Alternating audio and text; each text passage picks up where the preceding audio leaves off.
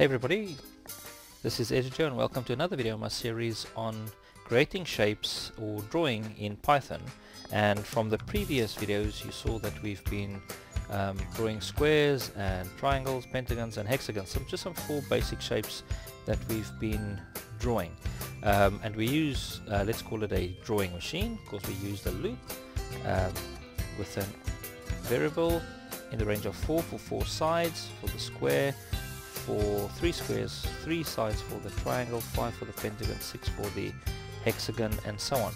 So for today I'm going to show you how to change the color. So let's say we, by default it's black, but let's say we want to change the color to, what shall we make it? Red. Let's make it red. So to do that you have to just type in red, and remember you have to also spell it like the Americans do.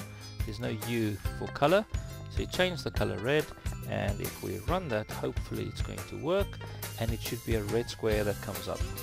So yep, there we go. So that's a red square. So let's close that. Very easy, just a simple command, color red.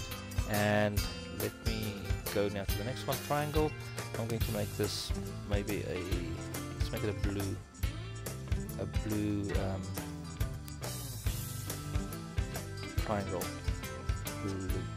There we go.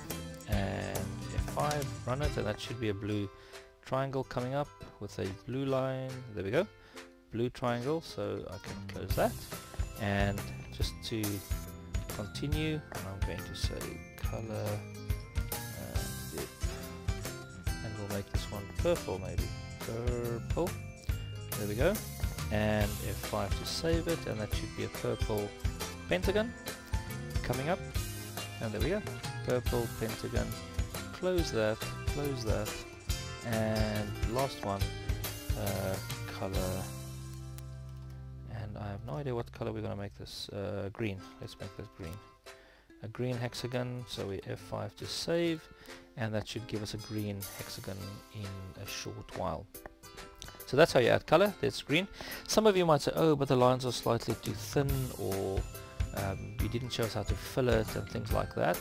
So let's first of all, we'll go back to our square, and we'll make the color red, and we're going to change the pen size to maybe, I think by default it's 1 anyway, so I'm just going to say pen size, open close bracket, and let's make that 3, I think, if I remember correctly. F5, and now theoretically it should be slightly thicker.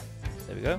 It goes up to 10, so you can make it anywhere from 1 to, well, by default is 1, so you can make it all the way up to 10. I'm going to leave that one, actually I'm going to change that to a 2, F5 it, so you can see that size, and that's the size. Yep, you're happy, cool.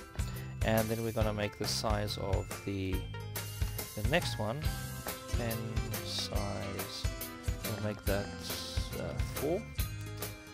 Pen size 4, and we run that one for the triangle, and that's going to give us a thicker one. There we go, a thicker one. And then for this one we'll go to 6 or 7 actually, pen size 7, and I think you get the idea now. It's going to go thicker and thicker and thicker while it's running. There we go, so that's getting thicker and thicker.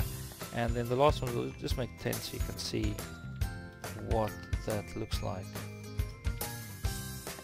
So we'll save it, okay, and that's going to show us now the thickest I think it goes is all the way up to 10.